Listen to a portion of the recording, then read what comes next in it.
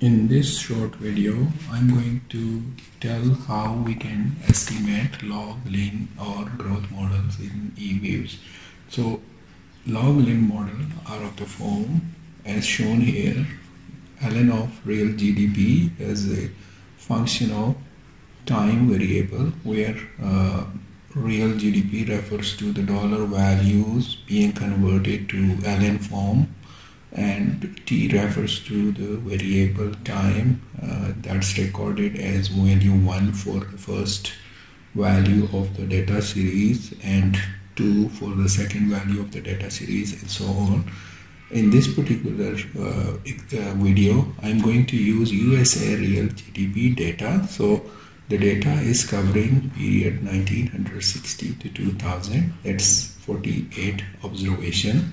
I'm going to use USA real GDP data, that's in billion of dollars, and the time, which is a linear value as explained, with values varies from 1 to 48, where 1 is for the first value and 48 is for the last value.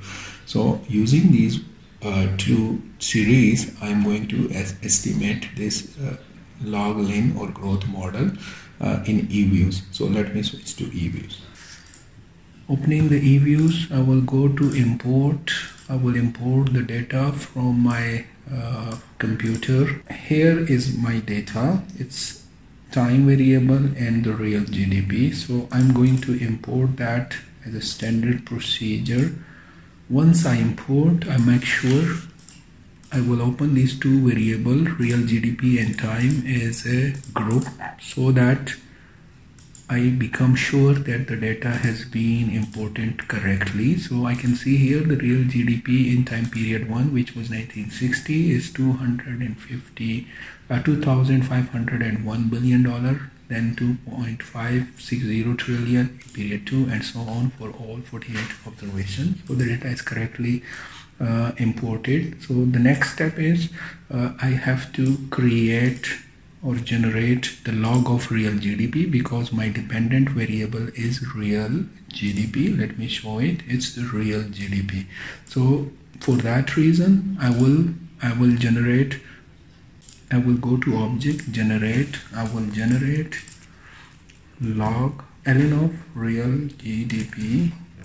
That should be equal to the operator for generating log is equal to @ log, and then within bracket I will write real GDP. When I click OK, this will generate a new variable with the name ln of real GDP, and it will be shown on the work file window. It's here. ln of real GDP has been generated. Now I have the dependent variable ln of real GDP, the independent variable time. So I will run now the regression model. So I will select first the dependent variable, then the time, which is independent variable. I will open it as an equation, and I can click OK, and here is the result. I can see here that the dependent variable was log of real GDP, the independent variable was time, and C represent the constant term. I can see the R square value, the adjusted R square value, the standard errors of the model of the variable, the estimated coefficient, and their T statistics and probability value. The F statistics shows highly significant values